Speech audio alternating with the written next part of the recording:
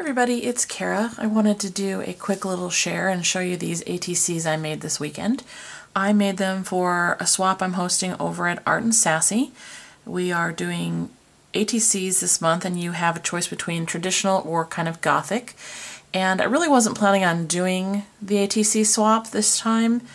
I wasn't totally feeling it, but I watched a video from, I think it was Serena B. I'm sorry if I'm getting that wrong, but I'll put a link down below to her video. And I really liked her ATCs. She's doing the swap. And then while I was still kind of thinking about those and trying to decide if I wanted to do it, I went through some images I'd actually printed up last year because I used these same images, only a little bit larger, for some tags that I made last year. And when I stumbled across them again now, I decided that I could use them again. I really like them. I think they're pretty cool.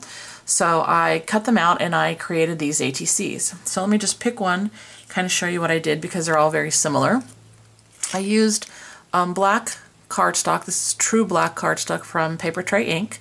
And I just cut it out into the size of an ATC, which is 2.5 by 3.5. And then this little piece back here that you see is actually a canvas-sized, it's an ATC-sized piece of canvas that I had, in my stash. I cut it down slightly so that the black cardstock would show. And what I did is I took a background stamp, which is actually kind of a lacy background stamp, and I embossed it. I just took some black embossing powder, embossed on that canvas, and then I took some distress ink and rubbed it over so that it would get kind of a little bit of a color. So I did one in kind of an orange, a green, and a purple, basically to match the colors on the dresses of these kind of Victorian Gothic looking ladies. Then I fussy cut out the ladies. I adhered them. You can also see in some parts of their outfits, like right here and here, I used this, what is it called? Touch of Stella, kind of paintbrush or a brush marker type thing, which I've had forever and just never used.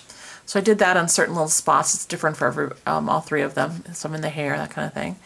Then I used this sentiment. I put it up on a little bit more of a 3D adhesive, attached some black roses with some seam binding, and then each one of them got a different charm and a little bit of bling. So this is the one that's orange in the coloring. And then I have this green one. Everything's done the same except for, of course, I, put the glitter parts on different parts of the dress. Hopefully you can see that. And then, of course, I have the purple one, which is probably my favorite. So there you go. There are the three of my ATCs for that swap. There's still plenty of time to join if you're interested. You basically just have to have your 3 ATC cards done and in the mail to me by the end of the month. So I'll put a link down below to that, and I'll also put a link down below to that original video that I saw, which kind of inspired me. It's not that these cards are similar to hers in any way. I just really liked hers and kind of got motivated. Oh, and let me show you on the back. I just adhered some kind of black, some black lace with a little bit of that collage page stuff. So that's how the backs are finished. So anyway, once again, I'll leave a link down below to the video and to Art and Sassy in case you want to check out our swaps or join this one. And if you have any questions, leave them down below. And as always, guys, thanks so much for watching. Bye.